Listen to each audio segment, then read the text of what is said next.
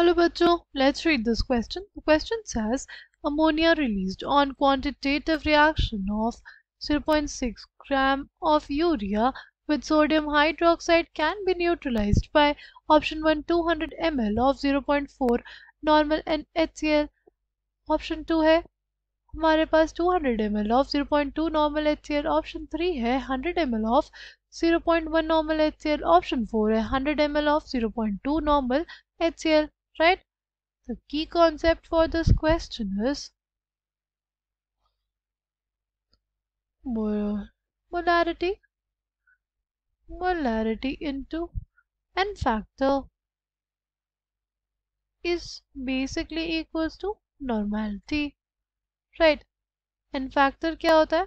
n factor होता है number of replaceable hydrogens. जैसे HCl है उसके लिए नंबर ऑफ रिप्लेसेबल हाइड्रोजन क्या हो जाते हैं? एक हो जाएगा. इसलिए इसकी जो मोलारिटी होगी किसके बराबर हो जाती है? नॉर्मलिटी के. राइट? किसके लिए हुआ ये हुआ HCl के लिए, जिसके लिए n फैक्टर की वैल्यू क्या थी? n फैक्टर की वैल्यू 1 थी. ठीक. नाउ अगर इस क्वेश्चन को सॉल्व करें, हमारे पास दिया हुआ है अमोनिया बना है किसके रिएक्शन से? यूरिया के रिएक्शन से. किसके साथ? सोडियम हाइड्रोक्साइड के साथ. तो बेसिकली हमारे पास क्या बन गया? Na2CO3 और क्या बना? NH3 अमोनिया बना. ठीक. नाउ अगर बात करते हैं हम लोग यूरिया की, तो number of moles of urea क्या हो जाएगा? Mass of urea 0.6 gram by molar mass of urea. ठीक है. मोलर मास ऑफ यूरिया कैसे आ जाएगा? जगह 14 प्लस 14 कितना? 28. 28 प्लस 2 30. 30 प्लस 32 32 प्लस इसका 12 यानी 44. 44 प्लस 16 यानी 60 ग्राम पर मोल. ठीक. कितना आ जाएगा? ये आ जाएगा 0.01 मोल. यानी अगर स्टैइक्योमेट्रिकली देखें तो हमारे पास 1 मोल यूरिया से 2 मोल अमोनिया बन रहे थे. राइट? तो 0.01 मोल अगर यूरिया है तो 0.02 मोल्स क्या बनेंगे? अमोनिया बनेंगे. यार यूरिया अगर 0.01 मोल है तो अमोनिया कितने बनेंगे? 0.02 मोल्स बनेंगे. ठीक. अगर हम लोग बात करें कि कितने मोल्स अमोनिया के साथ HCl का रिएक्शन होगा टू गिव NH4Cl. ठीक. अगर इसमें बात करें हमारे पास है कितना अमोनिया? 0.02 moles of ammonia. अगर स्टैइक्योमेट्रिकली देखें तो 1 मोल अमोनिया के लिए 1 मोल HCl ज़रूरी है. तो 0.02 मोल्स अमोनिया के लिए 0.02 मोल्स क्या ज़रूरी है? HCl. ठीक. अगर हमारे पास 0.02 मोल्स HCl ज़रूरी है तो बेसिकली हमें देखना पड़ेगा किस ऑप्शन में ऐसा आ रहा है. ठीक. हमारे पास यहाँ पे नॉर्मेलिटी और के टर्म्स में दिया है. राइट? हमें किसके टर्म्स में दिया है? नॉर्मेलिटी के टर्म्स में दिया है. पर HCl दिया है. HCl के लिए हमने देखा था कि मोलारिटी और नॉर्मेलिटी इक्वल होते हैं. Right?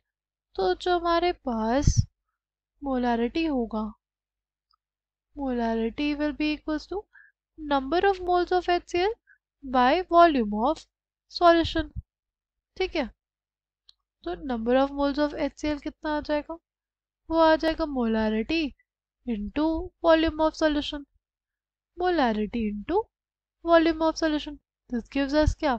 Number of moles of HCl. ठीक.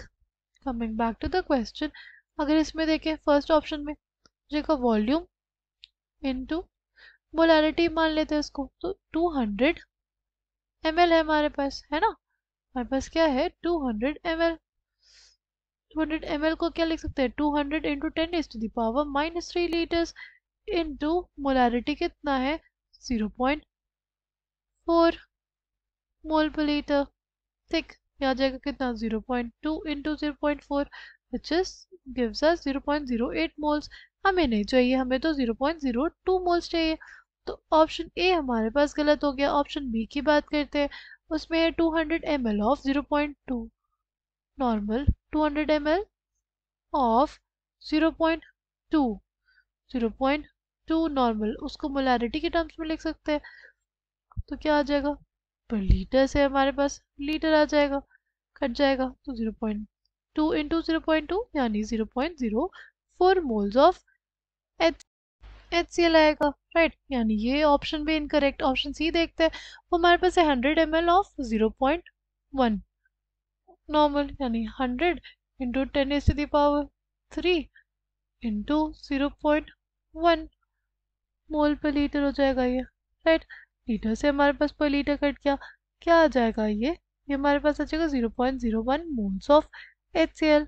ठीक, 0.01 मोल्स ऑफ HCl आ जाएगा, यानी ये ऑप्शन भी हमारे पास गलत हो गया। हमें चाहिए 0.02। अगर ऑप्शन 4 की बात करते तो है 100 ml of 0.n normal, 100 ml, 100 into 10⁻³ litres into कितना 0.2 नॉर्मल, 0.2 मोल पर लीटर, क्या हो जाएगा 0.1 इंटू 0.2 कितना आ जाएगा 0.02 मोल्स ऑफ HCl, जो हमें रिक्वायर्ड था। ये हमारे पास कौन से ऑप्शन में था? ऑप्शन 4 में। Option 4 will be the correct answer for this question. I hope you understood it well. Thank you and all the best.